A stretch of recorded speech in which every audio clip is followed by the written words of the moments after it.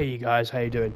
I just wanted to put up a quick sort of public service announcement, I guess. Um, I've now finished this game. I know you haven't even seen an episode yet, but I'm way ahead. With all the doodah with Crisis Core, I've just sped ahead with loads of recording. So basically, I've now completed this game. Now, I'm not going to spoil anything, don't worry. But I want to just tell you before we start. Yes, this is horror themed. However, there are no jump scares and there's no blood and gore in a sense of it would cause upset or offense. The story is, like I said, it's horror themed, but there are some very interesting elements as well.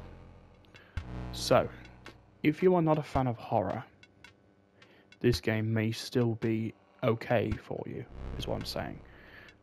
Give the first episode a go. There's nothing too over the top in that.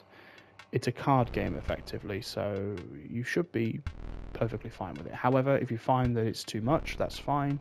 I just thought I'd let you know, because some people, they'll see a horror game, or what they think is a horror game, and they'll just not watch it. That's completely fine. It's up to you. But I would say that this game is actually not too bad at all. Like I said, I found the story really interesting, and there's a lot of twists and turns. So I really hope you enjoy Inscryption, and yeah, I had a blast with it. I think this is easily one of my most favouriteest games next to Hollow Knight. So yeah, have fun with it. I hope you enjoy it, and I'll see you for the first episode coming up in about 5 seconds. Have a wonderful day, guys, and enjoy Inscryption.